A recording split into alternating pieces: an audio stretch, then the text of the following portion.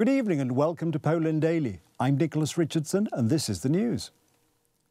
Manfred Weber, the chairman of the European People's Party, said that only his faction can replace law and justice in Poland and lead the country back to Europe.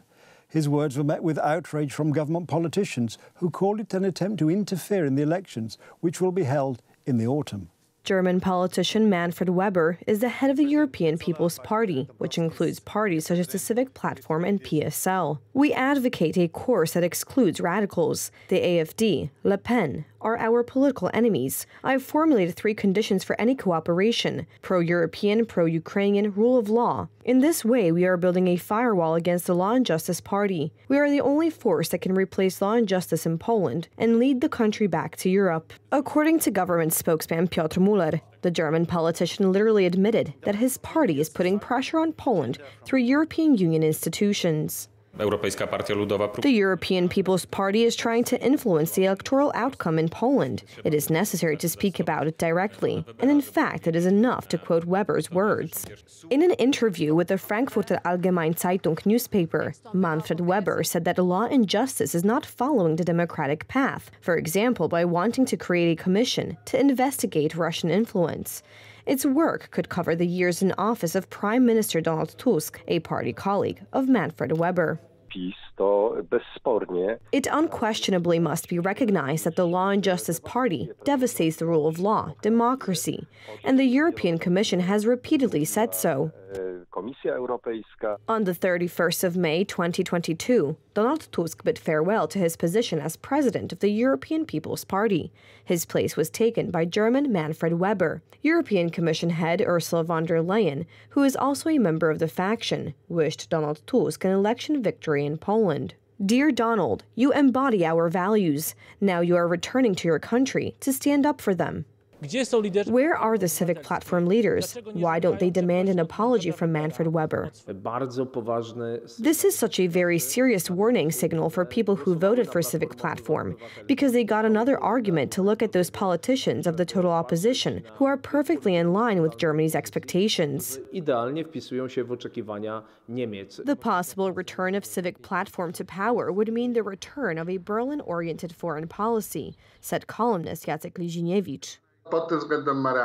In this respect, Weber is right. If they would overthrow the Law and Justice Party, then Germany would gain from it. In a way, we have now received an answer to the question of why EU institutions see rule of law deficiencies in Poland and block some EU funds, for example, under the National Reconstruction Plan. A weak Poland is a Poland that the European Union accepts. Poland as a country that is fighting for its rationale, fighting for its interests. This cannot be liked by the European Union. A similar situation occurred last September in Italy. Just before the country's elections, European Commission President Ursula von der Leyen threatened that if a party opposing EU policies won the elections, Brussels would not hesitate to use the penalties used against Hungary and Poland, for example. The movement of Wagner Group troops to Belarus is a negative signal for Poland, President Andrzej Duda said earlier today, as he headed for talks with other NATO leaders in the Netherlands. The movement of Wagner troop groups to Belarus is a negative signal for Poland, President Andrzej Duda said earlier today, as he headed for talks with other NATO leaders in the Netherlands. The relocation of de facto Russian forces, probably in the form of the Wagner Group to Belarus, as well as the move of the head of the Wagner Group there, are all very negative signals for us, which we certainly want to raise strongly with our allies, as well as enforcing the resolutions of the Madrid summit, and to speed up the reaction from NATO, to make NATO's defensive plans more efficient, to enable the quicker relocation of soldiers, increase the strength of the battalion groups that are stationed in our region of Europe, and increase military resources in this region. These are all the goals we wish to achieve. Wagner boss Yevgeny Prigozhin arrived in Belarus on Tuesday under a deal negotiated by Russian President Alexander Lukashenko that ended the mercenaries' mutiny in Russia on Saturday. Russian President Vladimir Putin said Wagner's fighters would be offered the choice of relocating there as well. United States President Joe Biden said yesterday that the brief uprising by Russian mercenaries against the Kremlin is part of a struggle within the Russian system in which the United States and its allies were not involved.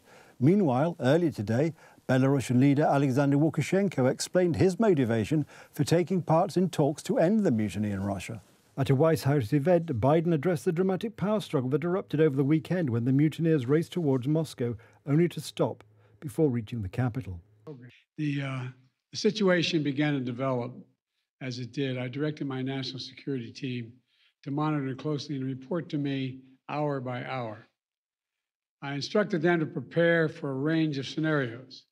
I also convened our key allies on a Zoom call to make sure we're all on the same page. It's critical that we're coordinated in our response and coordinated in what we to anticipate. They agreed with me that we had to make sure we gave Putin no excuse. Let me emphasize, we gave Putin no excuse to blame this on the West or to blame this on NATO. We made clear that we were not involved. We had nothing to do with it. This was part of a struggle within the Russian system. Biden said he and his team would continue assessing the fallout from the incident. Today, Belarusian President Alexander Lukashenko explained why he was involved in talks with Wagner Group chief Yevgeny Prigozhin. Putin and I are guilty of not acting in due time, so none of us think of ourselves as heroes. Yes, we stopped a bad development, possibly a monstrously bad development. We are allies. We cannot sit on the fence. If Russia falls, we will be buried under the wreckage. If somebody does not understand it, give it a thought. Dig into history. It's the center of our civilization. According to Lukashenko, it was he who managed to talk Prigozhin out of trying to enter Moscow, warning him his units would be squashed like a bug. He says, I'm not asking for a lot. Let them hand me over Shoigu and Gerasimov. I also need to meet Putin. I say, Yevgeny, no one will ever hand over Shoigu, Gerasimov, or anyone else for that matter, especially in this situation. You know Putin as well as I do. He says, but we want justice. They want to strangle us. We will march on Moscow. And I say, halfway to Moscow they will squash you like a bug. Even though, as Putin told me, the troops were busy on a certain front line. Russian intelligence services are investigating whether Western spy agencies played a role in the aborted mutiny.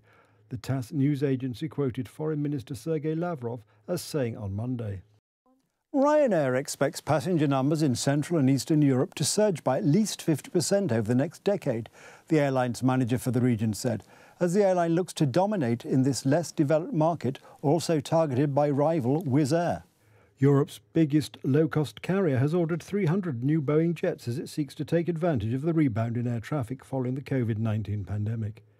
The company sees demand for new routes in Eastern Europe. We plan to grow in the whole region of Central and Eastern Europe in upcoming years. Our recent Boeing order, we just ordered over 300 planes, is going to support our growth. We plan to have over 300 million passengers in upcoming decade per year. So Central Eastern Europe is an important element of this growth. We want to focus very much on this region. We see that this is going to be a large part of our upcoming expansion. While Poland has long been one of Ryanair's key markets, Wojciech Gołębiowska said the company was now redoubling its focus on other countries in the region. She said the company was also aiming for a dominant position in countries like Romania, Bulgaria and Hungary. Hungarian budget airline Wizz Air will be its main competitor, as it offers similar cheap fares as well as connections to the Middle East. That's the news. Thank you for watching. Stay with us for the weather, Poland Daily Business and more programmes. But from me, it's have a good night and a better tomorrow.